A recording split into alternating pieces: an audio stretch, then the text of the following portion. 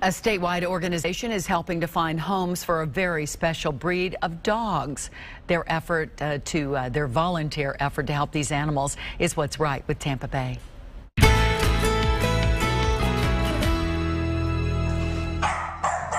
Constanza Bryant's home looks like a scene from 101 Dalmatians, except with poodles. I have 5, and I have a permanent foster. That's Tallulah. Constanza is part of Florida Poodle Rescue. They provide foster homes for dogs. We're just a group of volunteers. We don't get any money from anybody. We just collect adoption fees, do fundraisers, sell calendars, sell t-shirts, just to make ends meet. The group has been around since 1994. They have rescued more than 9,000 abandoned dogs. They hope to find them all permanent homes. When we take the dog in, bring them to the vet and have a complete medical evaluation.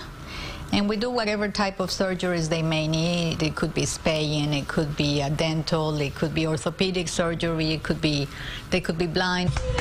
Constanza has fostered more than 300 dogs in a 16-year period. I have taken dogs that are handicapped or dogs that are seniors. I love the seniors. They're easy, they're sweet. And you just give them the best life you can for their few years that they have left.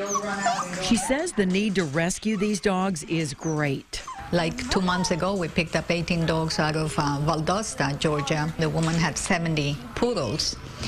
And Georgia Poodle Rescue took as many as they could, and then they called us and we took the 18 that were left. Joining this grassroots organization has changed her life forever. Poodles are like potato chips. You can't just have one and they become addicting.